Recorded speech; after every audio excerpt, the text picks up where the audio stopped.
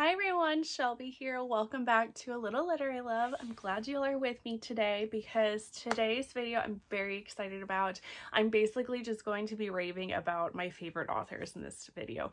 This is going to be my Autobuy authors. So that means like where you see on Amazon there's like the one-click just to immediately buy something. These are my one-click kind of authors. These are authors that doesn't matter what they write, whatever new book they decide to pick or decide to put out, I'm probably going to read it. Even if I don't get to it right away, it's definitely going on my TBR list. I will eventually get to it. These are authors that I want to read their entire backlist. These are just authors that I love, and I love everything about their writing.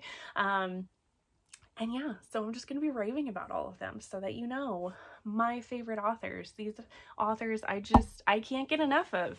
I will read just about anything that they put out, whatever they decide to write, even if it's like super far outside their typical normal genre. All right, cool, I'm here for it. I'll try it out. But yeah, so we're going to right into it. Most of these, I would guess, probably are not going to come as a surprise because I already rave about all of these authors in all of my prior videos. So if you're new here, it might be new for you finding out, but if you've been with me for a while, then yeah, these won't come as a surprise at all. So we're gonna go right into it. I have several authors, if you could not tell from my thumbnail. So many books. First one, of course, Sierra Simone. This was her latest release in the Liney's trilogy.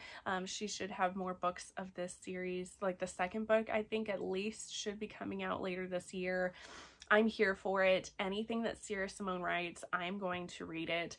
Sierra Simone is one of those authors. She writes very deeply emotional stories that are high steam. She is an erotic romance author.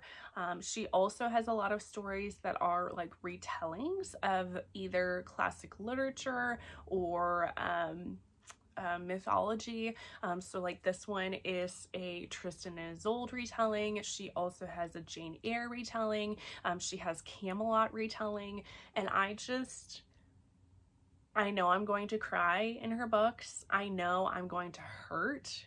There's going to be a lot of pain and emotions in her books.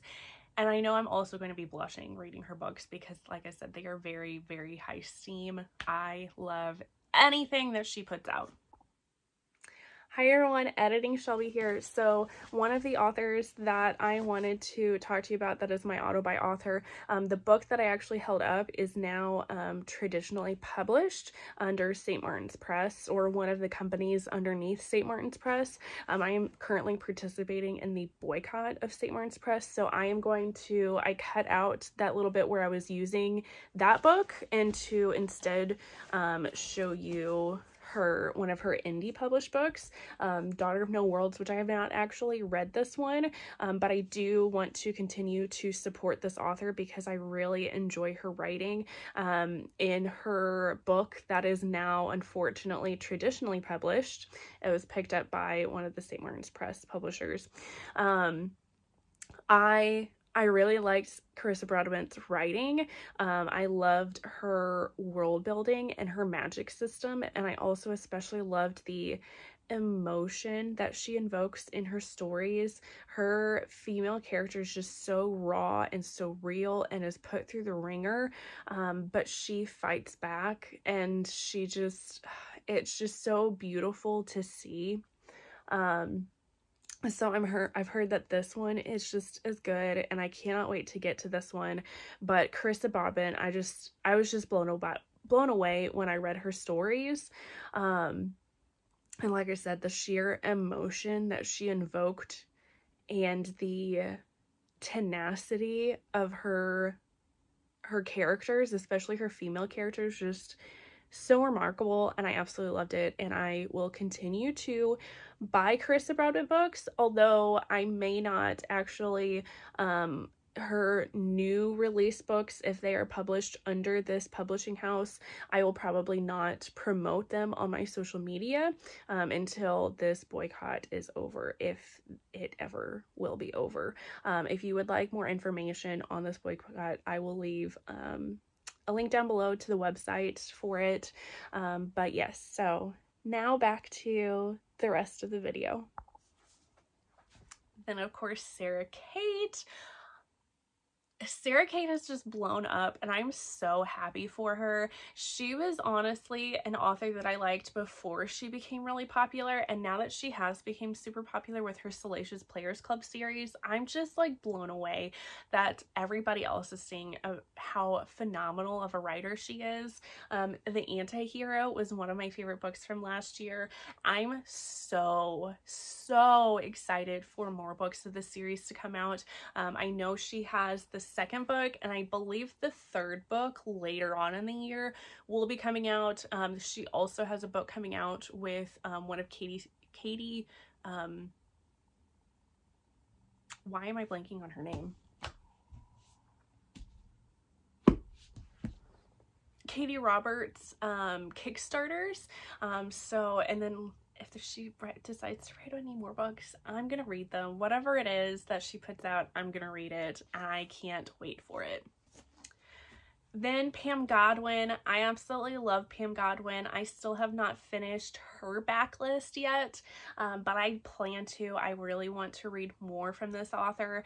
She writes mostly dark romance, and when I say dark, like it's dark, like probably some of the darkest books that I have read. This is one of my all-time favorite books. She has so much, again, emotion in her stories, and especially if you see up here, right here, I have the Deliver series.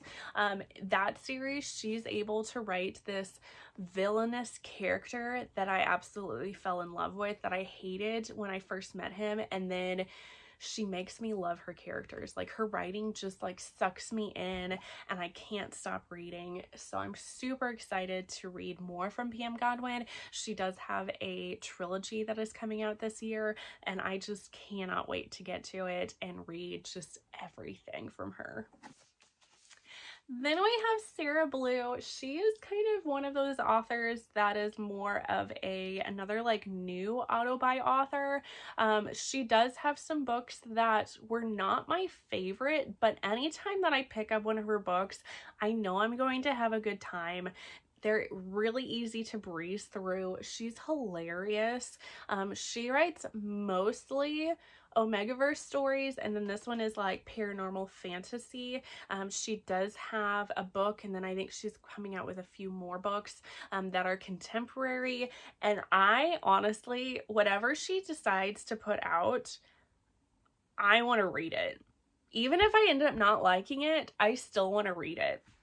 I also, just like fun little doohickey fun fact, whatever, I absolutely love her dedications in her books. They are absolutely hilarious. So this is her dedication. This is her like special edition hardcover of Charming Your Dad.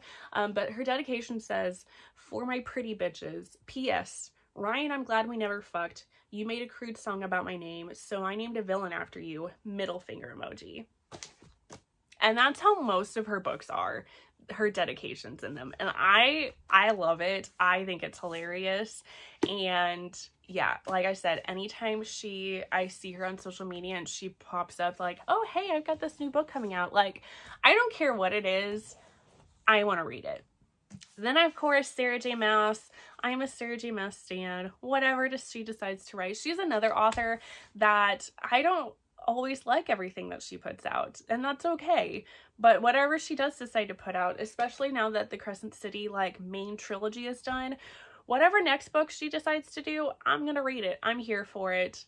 I cannot wait. She just has incredible world building, and her characters absolutely are what I fall for every time in her books. Just their sheer tenacity and strength. Her character growth is on par, some of the best character growth I have ever read, and I absolutely love it. Character growth is some of my like my bread and butter. I love it so much.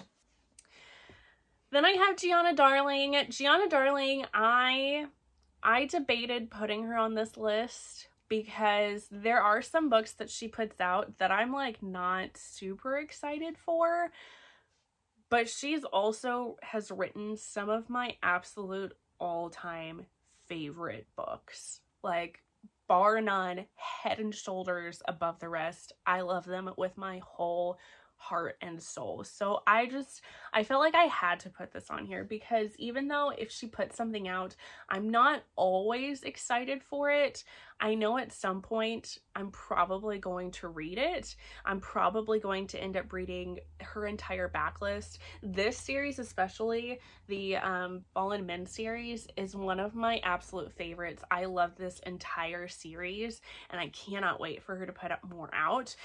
Then she's got some series that were not my favorites.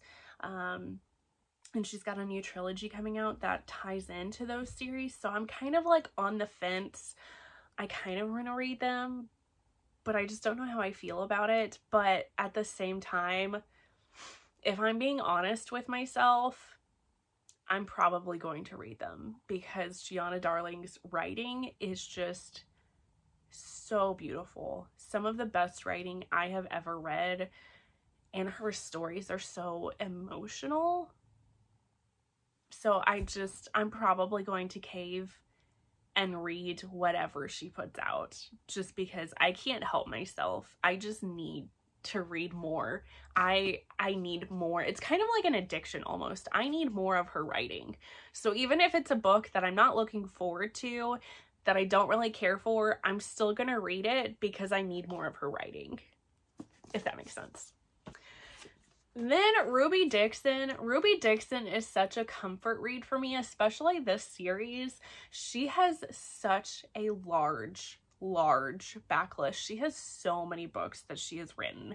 And I really want to read all of her books, although I know it's going to take me a while. But she just, I don't know, a lot of her books follow like the same formula, but they're just so comforting to read. I just love them so much. And I love that this series is kind of getting a resurgence. She's getting all of these special editions, special covers for this series. I'm buying every single one that comes out. If there's special editions for any of her other books, I'm buying them too. Anything she puts out, I know I'm gonna love. And it's gonna be a good time. And there's gonna be lots of good sexy times in there. And I love her so much. Then we have Emily Rath. I have honestly only read this book from her, but I loved it so much that I immediately wanted to read every single thing that she has written, and I cannot wait to continue on with this series. She writes a lot of polyamory type stories. She does have some historical romance polyamory that I'm super excited to get to. She does have one Omegaverse story, and then next year, I believe it's at the beginning of next year, she is putting out a like Viking fantasy duet. I think it might be sapphic. I don't remember, but I'm so here for it. I loved all of the characters in this one. I really jived with her writing style. And like I said, I just want to gobble up everything that she puts out. It's just so good. Then we have Katie Robert. I am a long time Katie Robert fan before she became a traditionally published author. Back when she wrote this series that was independently published, and then now she's just exploded and she's everywhere, and I love that for her because she always writes lots of queer stories, and I love seeing that now in like mainstream bookstores. So I just can't wait to continue supporting her. I am very behind on her books. I got very behind with her books because she puts out so many books a year. Like even before, like she's slowed down a lot, but it used to be like she was putting out like a book every couple months, and it was like insane how much she was putting out. So I'm pretty behind, but I know eventually I'm gonna get around to reading all of her books. Any new book that she puts out, I automatically buy it, even if I'm not gonna get to it right away.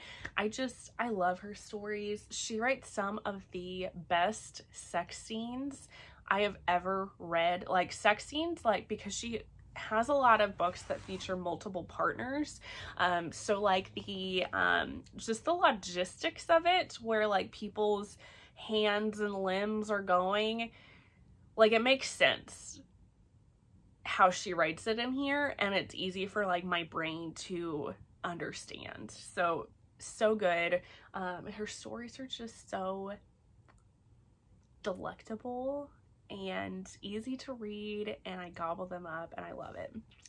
Then we have Nikki Sloan, who is another Autobuy author. I have read almost all of Nikki Sloan's books. There's just a few left that I have to get to. I love her stories. They're so good. She writes all these like contemporary stories. She is another very good erotic romance author. Some of these books that she has written have some of the steamiest scenes I have ever read in my life. They're just like, oh, especially if I like this series, the Nashville,